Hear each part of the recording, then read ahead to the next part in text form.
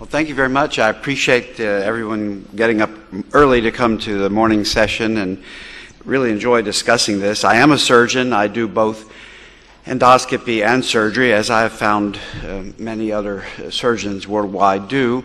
And I do pancreatic resection for my patients when the endoscopy fails. So it's a good perspective to have both approaches in one area. And I would agree with what Martin has said at the last talk, that it is not a matter of competition, but it's a matter of the appropriate use of these procedures. And I would encourage you as surgeons, mostly in the audience, to at least designate or help get one of your people trained in interventional endoscopy and ERCP, because I think we can do it the best to coordinate things for a patient over the long term.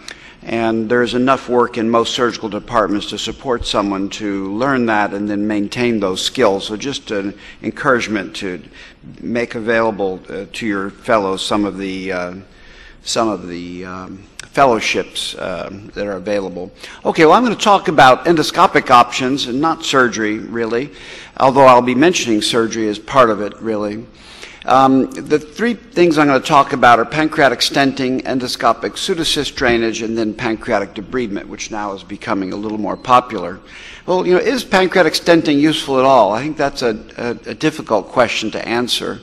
And then, should pancreas stenting be used prior to surgical treatment? In other words, if you have clear-cut indications for surgery, should endoscopic approach be done?